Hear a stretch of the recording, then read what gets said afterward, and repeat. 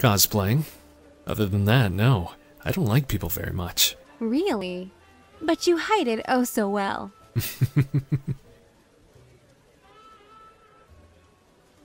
You're like two different people. One minute you're meek and submissive, and the next you're all barbs and sarcasm. Oh, yeah, people say I'm weird that way. I'm sorry I yelled at you. You should be. Smartass. But it's not what I meant. Your boyfriend. You seem to let him get away with a lot more than you do the next person. Is it because you're sleeping with him? Sometimes people cling desperately to their first, going to any lengths to make it work, even if their first turns out to be an asshole. Is that you too? Where do you get off asking private things like that? Just curious. It's not a crime to ask. It's rude. Says you. Says everyone. And you know what else is rude? Pray tell. That you wear your stupid shades when you're talking to someone. Do you know how disconcerting it is not to see the eyes of the person you're talking to? Take them off for crying out! Oh my god. I'd like to keep them on, if you don't mind terribly much. No, I don't. I am sorry. I didn't know. Moving right along. Your boyfriend is an ass, but you stick around anyway. Why? Oh, don't stare, don't stare, don't stare. Well, it's easy to give up on someone if they're not exactly perfect. I'd rather stick around the person and help them change for the better. Valiant of you. But there is such a thing as bending over backwards too far. You let him get away with too much and he'll get even worse. That actually makes sense. How do you know all this stuff? College Psych 101. Better than cable. You're in college? Finished first year. You? 11th grade. Huh. Thought you were older. It was a compliment. You forgot to warn me. Speaking of assholes, you're one. Should I walk away now or what? If I asked you for a date, probably.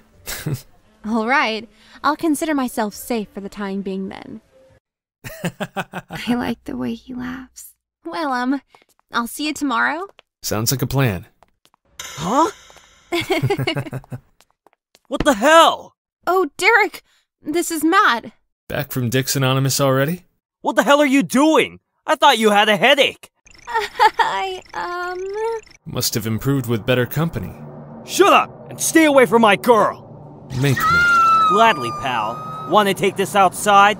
Wait, guys! Stay out of this! Don't talk to her like that. Don't tell me how to talk to my girlfriend! While you're dreaming about a pony, too. Shut up! Men. You! Thank you for a lovely evening. I'll see you tomorrow. And you! You're coming with me. With some random guy? He's a good person! So you flirt with him behind my back? Well, it's not like I meant it. I'm just trying to return the courtesy of you giving me space. I'm your girlfriend, aren't I? So why don't you trust me? Or is independence too much for you to handle? How's that foot taste, Derek? Why are you back so early anyway? Doesn't your porn go on for longer? I came back to check on you. Not that you care, obviously. Wait, you were worried about me?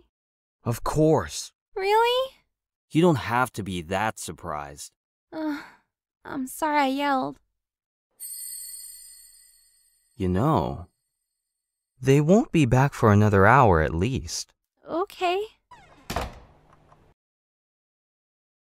Hang on, baby. We're almost there. No more fast food this weekend, okay? Or should I knock first? They're going to kill us either way, and I'll welcome it. Oh, God.